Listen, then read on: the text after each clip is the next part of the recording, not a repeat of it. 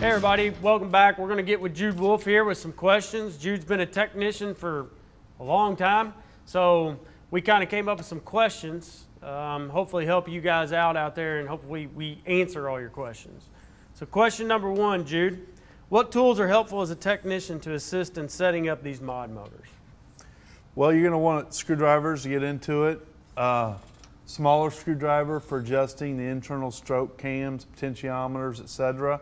When we're actually going to change or adjust the stroke, you can just jumper R to B, R to W to drive it, but you get a lot more control using a potentiometer.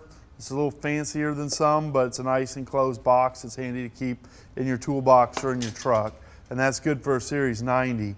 Series 70, you're probably going to want to have some kind of current calibrator, and this is just a super inexpensive $100 current calibrator that we like to use. But if you've got a loop controller, you can often put it in manual and drive it up and down with that as well. All right, question two.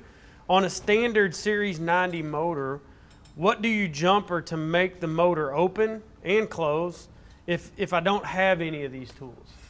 Yeah, so like I was saying, you can always jumper R to B, that should drive open, and jumper R to W to drive closed. And if you jumper all three, it'll go halfway.